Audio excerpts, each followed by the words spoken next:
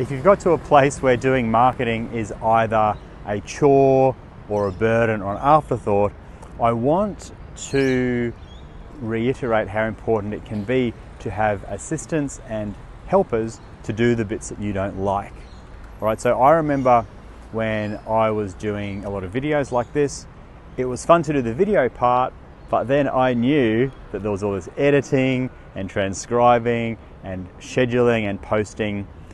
And so I realized that I came to not look forward to it or dislike it because I knew for every 10 minutes of bits that I enjoyed, there'd be hours and hours of homework and chores afterwards. So of course, I hired video editors and virtual assistants to handle all of that stuff. And what I find now is that I can spend my time doing what I enjoy, but then having other people on my team help do the rest. So if it's a pain, but there are bits of it you enjoy, stick to the bits you like and hand the other bits to people who can help.